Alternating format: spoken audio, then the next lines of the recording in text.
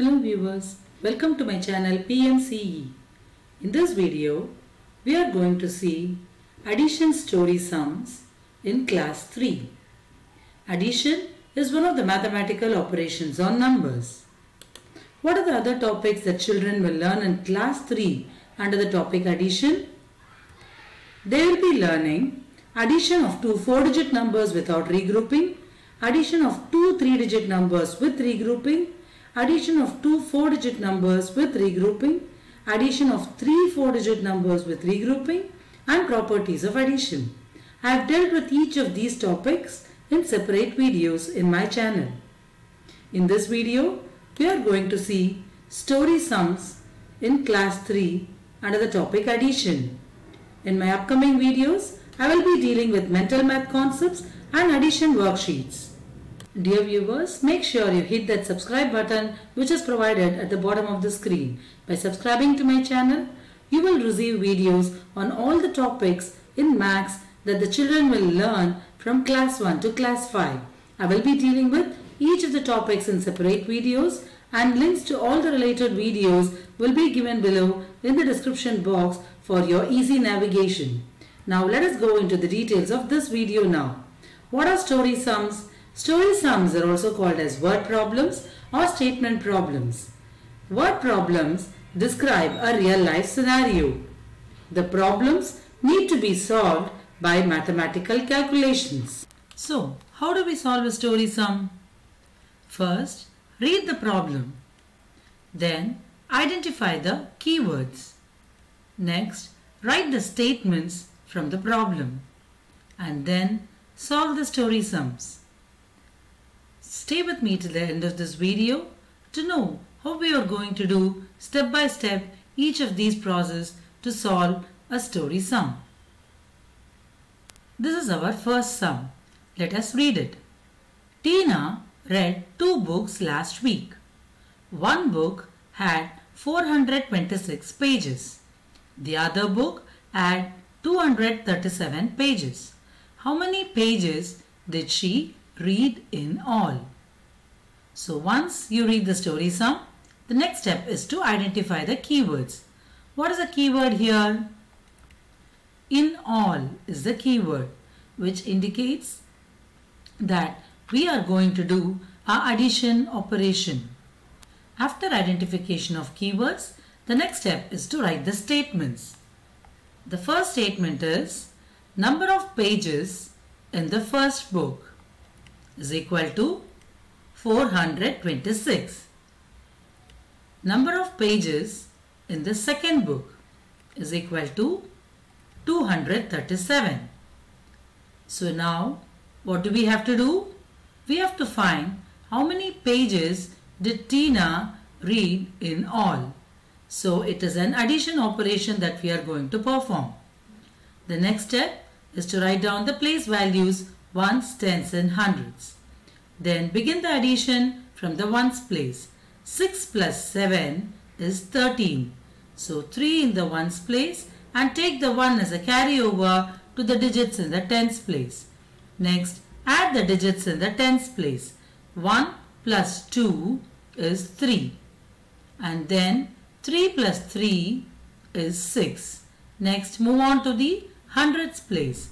In hundreds place, we have 4 plus 2, which will give you 6. So the sum of the two 3-digit numbers is giving you the answer 663. So how will you write the answer statement now? Now we have solved the problem.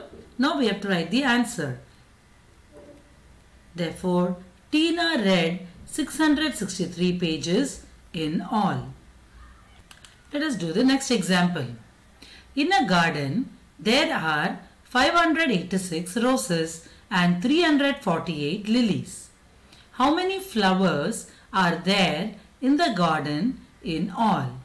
So once again the keyword given here is in all, which indicates we have to find out the total number of flowers in the garden using the addition operation. The third step is to write down the statements. Number of roses in the garden equal to 586. Number of lilies in the garden is equal to 348. Now we have to perform the addition operation. Write down the place values and begin the addition from the ones place. 6 plus 8 will give you 14. So retain the 4 in the ones place and take the 1 as a carryover to the digits in the tens place. Add the digits in the tens place. 1 plus 8 is 9 and 9 plus 4 will give you 13. So retain 3 in the tens place and take the 1 as a carryover to the digits in the hundreds place. Now add the digits in the hundreds place. 1 plus 5 is 6 and 6 plus 3 gives 9. So the sum of the two 3-digit numbers 586 plus 348 will give you the answer 934. So how will you take and write the answer? Therefore, there are 934 flowers in the garden in all. Let us do another sum.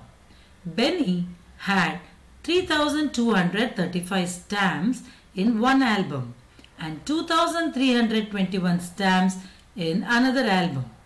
What is the total number of stamps with Benny? After reading, next step is the identification of keywords. What is a keyword here? Total. Again, total indicates that we have to do an addition operation. The next step is to write down the statements. What are the statements? Number of stamps in the first album is equal to 3,235.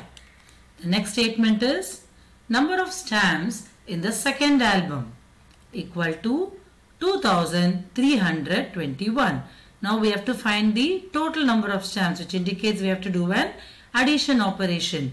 Write down the place values, ones, tens, hundreds and thousands, because we have a 4-digit number over here. Next, begin the addition from the ones place. 5 plus 1 is 6. Move on to the tens place. 3 plus 2 is 5. Move on to the hundreds place. 2 plus 3 is 5. And then move on to the thousands place. 3 plus 2 is again 5. So how will you write the answer? You have found out the total number of stamps by adding these two 4-digit numbers. So now we have to write down the answer statement. Therefore, the total number of stamps with Benny is 5,556. Let us do the next sum. In a train, there are 2,346 first class seats, 2,280 second class seats and 831 third class seats. How many seats are there in the train altogether? Here the keyword is altogether, which is an indication that we have to do an addition operation. The next step is to write down the statements. Number of first class seats is equal to 2,346. Number of second class seats is equal to 2,280. Number of third class seats is equal to 831. Notice that 831 is a 3-digit number, so make sure that you write it in the correct place. Alternatively, you could always write the place values first and then write down the numbers so that you will be able to write down the numbers in their correct places. Now begin the addition from the ones place. In the ones place we have 6 plus 0, which will give you 6, and 6 plus 1, which will give you 7. Next, move on to the tens place. 4 plus 8 will give you 12. 12 plus 3 is 15. So retain the 5 in the tens place and take the 1 as a carryover to the digits in the hundreds place. Add the digits in the hundreds place. 1 plus 3 is 4. 4 plus 2 is 6. And 6 plus 8 will give you 14. So retain the 4 in the hundreds place and take the 1 as a carryover to the digits in the thousands place. Next, add the digits in the thousands place. 1 plus 2 is 3 and 3 plus 2 is 5. So the number of seats in the train altogether is 5,457. Now we have to write the answer statements. Therefore, there are 5,457 seats in the train altogether. Let us do another example. Sheila has 4,097 marbles with her. Her mother gave her an equal number more. How many marbles does Sheila have now? This question is a little tricky for which the children need to understand. So the keyword here is more. So Sheila's mother is giving her some more marbles. So let us find out how much is that. Let us write the statements first. Number of marbles with Sheila is equal to 4097. Her mother gave her an equal number more. So her mother gives her equal number of marbles again. So number of marbles given by her mother is equal to 4097. Now the keyword here is more. She has given it more to her, which means that we have to add to find out what is the total number of marbles with Sheila now. So write down the place values and begin the addition as usual from the ones place. 7 plus 7 will give you 14. 4 in the ones place and 1 in the tens place is a carryover. 1 plus 9 is 10 and 10 plus 9 is 19. 9 in the tens place and 1 is a carryover to the digits in hundreds place. 1 plus 0 is 1 and 1 plus 0 again is 1.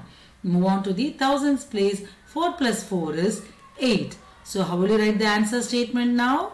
Therefore Sheila has 8194 marbles now.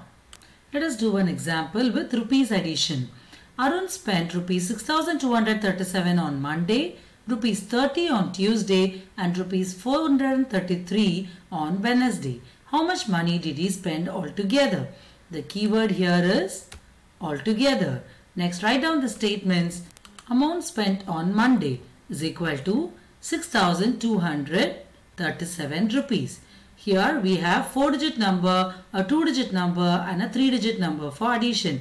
So as I told you, it is always a good practice to write down the place values first so that you write down the numbers in their correct places. The next statement is amount spent on Tuesday is equal to rupees 30. Amount spent on Wednesday is equal to rupees 433. Since we have to find out how much money did he spend altogether, we have to perform addition operation.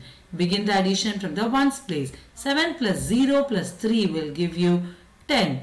0 in the ones place and 1 as a carryover to the tens place. 1 plus 3 is 4. 4 plus 3 is 7 and 7 plus 3 is again 10. 0 in tens place and 1 as a carryover in the hundreds place.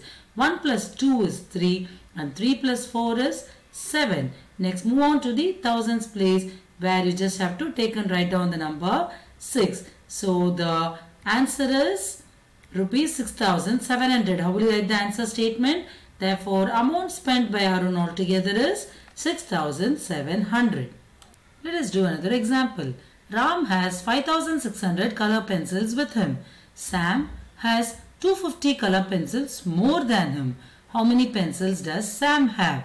Here the keyword is more. So write down the statements. Number of color pencils with Ram is equal to 5600.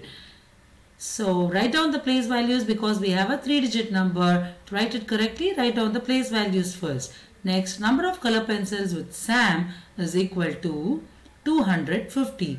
Now he has 250 pencils more than Ram. So now we have to perform the addition operation because more indicates addition.